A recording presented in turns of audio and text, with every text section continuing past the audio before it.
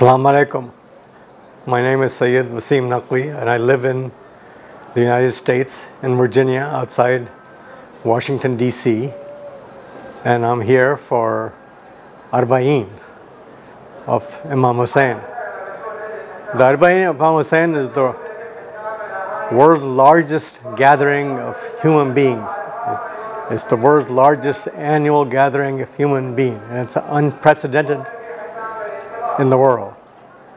There are upwards of 20 million people here. They have come from all over the world. There are over 80 nationalities present here. There are people from all over Iraq, from all the towns and cities and villages of Iraq. There are over 2 million people from Iran here. We come here to honor our Imam, Imam Hussein. Imam Hussein sacrificed his life and the life of his family, his companions. They were massacred in a brutal manner because he spoke up and stood up against oppression, against tyranny, against inhuman treatment, against terrorism. He saved the divine revelation of his grandfather, Muhammad sallallahu alaihi wasallam. He stood up in support of divine justice. What he did was eternal. His sacrifice is not confined to a particular time or to a particular group of people. His sacrifice is universal. He sacrificed his life for the message and for the principles he wanted to deliver. And that does not have any ethnicity, any nationality, any boundaries. When my father went to the United States in 1960, they said, my father, Sayid Wasim went to the United States. They said, no, they don't commemorate the sacrifice of Imam Hussein in the United States. But he said what Imam Hussein did was universal. It does not have any boundaries. So he started the first majlis in 1960 in Washington, D.C., where he had Hindus, where he had Christians, where there were people of all faiths. There were a few people, but that's how he started. Now we have many Imam Bargahs and many Hussainiyas all over the United States, all over Washington, with thousands of people who commemorate the sacrifice of Imam Hussein and what Imam Hussein did. He stood up for his principles. He stood up against tyranny, against terrorism, against oppression. When he was all alone in Karbala, he had sacrificed his life. He had sacrificed the life of his companions. He was about to sacrifice his life, the life of his family, his friends, his companions. But he was victorious. It seems incongruous that how is it that he was victorious? If you look at the tens of thousands of people who fought him and were opposed to him, they're in the trash of history. Their names are synonymous with tyranny and oppression. But Imam Hussein's message was eternal, and he was victorious in his message. And Arbaeen is a manifestation of that. If you look at Arbaeen, it's an unprecedented event. You have people who come here to honor Imam Hussein. They honor his message. They honor his sacrifice. They not only come here in the largest gathering of humanity in the world on an annual basis, but they walk from Najaf to Karbala, which is about 90 kilometers, and it's approximately 60 miles. With stirring chants of Labbaik Hussein, with chants of Hussein as they walk. And I've been coming here for the last 3 years. I came here for the first time 3 years ago for Arbaeen, and I've been walking all along. And I have seen amazing scenes. I have seen old ladies who could barely walk, walking from Najaf to Karbala. I have seen old men who also could barely walk. I've seen people in wheelchairs. I've seen people who had limbs missing, but they were taking one step at a time and saying Labbaik Hussein and walking to Karbala.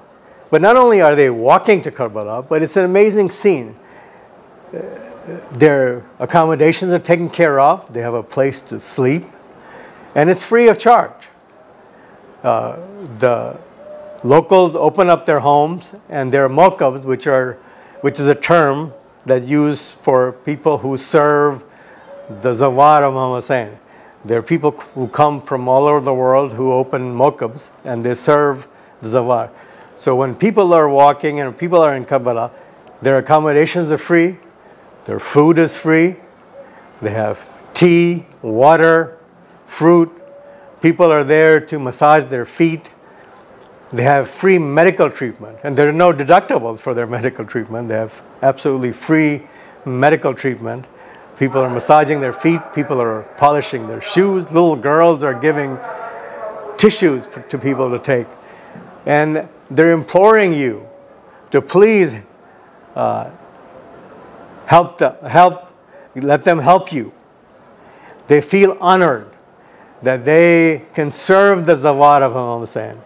It's an unprecedented display of looking after each other. The other thing that's really incredible is that there is no distinction amongst the people who are here, who are serving Imam Hussein, and people who are walking. There are PhD professors from universities in California. There are doctors and accountants and technologists. There are billionaires. And they're ordinary people, but there's no distinction in honoring Imam Hussein and his principles and his ideals, which are universal and eternal. There is no distinction. They're all the same. They're all walking to Karbala to honor their Imam. They're serving their fellow Zawar. I had a meeting with an Ayatollah, a respected scholar, yesterday, and he was telling me a story that there was somebody who was even offering money. He had it on a tray and he had it on his head so he wouldn't see who would take it. But there were some people observing it, and what was amazing was that there was no greed. At the end of the day, there were more people putting money in than taking out. So there's no greed. People eat as much as they can, whatever they need, to show, and they care for each other. So this is the message of Imam Hussein. This is the true message of Islam. In the world, in the West, and many countries, there is a very distorted image of Islam.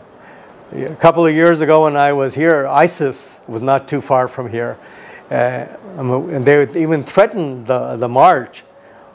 But more people came after their threats. But the world was showing ISIS and their beheadings and their distortion of Islam, as opposed to the Islam of Imam Hussein, the Islam that he preserved, which is a universal message. And here we have people from all religions. We have Christians, we have people of the Jewish faith, we have Hindus, we have people from different sects of Islam. So there's no distinction in honoring Imam Hussein. I've seen processions of Christians, I've seen processions of the Jewish people. So there is no distinction whatsoever. There's an ex-congressman in the United States who was here this year. There are people here from all walks of life, from all over the world. And they're walking to Karbala. They reach Karbala to honor Imam Hussein, upwards of 20 million people. There are also mawqafs which serve them. We've had a mawqaf for the last 3 years, which is the American mawqaf. I believe it's the only American mawqaf. We were honored and blessed that the Imam Hussein Shrine gave us a facility, which is one of their office buildings, and we have a mawqaf there where we serve the zawar. We give them water, we give them cakes and pastries and food, and which is a tremendous honor. If you're associated with serving the zawar any way whatsoever, it's a great blessing, because the zawar are the honored guests of Imam Hussein. And when you have the ability to serve the honored guests of Imam Hussein, it's a true privilege. The other thing I think that people should honor and understand is the tremendous role that Bibi Fatima Zahra Salam Sallallahu played. She's one of the true heroes of Karbala. Imam Hussein sacrificed his life, all his companions and his family that supported him died, but she was the one who led his family after that. Imam Sayyid Zainul Abidin was sick, and she kept the family together, and she got the message of Karbala across. So she played one of the most critical and important roles. And this is the lesson we have to learn. We have an event that's amazing, it's unprecedented. There's nowhere else in the world that you have an event like Arbaeen. But we have to get the message across. We have to follow in the footsteps of Bibi Zainab. We live in a world that is increasingly globalized. There's globalization. There's tremendous exponential growth in communication technology and advances. We live in an age of social media. So it is our responsibility to get this amazing message of our Imam to the world, so that the world knows what Imam Hussein stood for and the sacrifice he made. And the event of Arbaeen, where people are not selfish, people are not greedy, there's no distinction amongst the followers of Imam Hussein.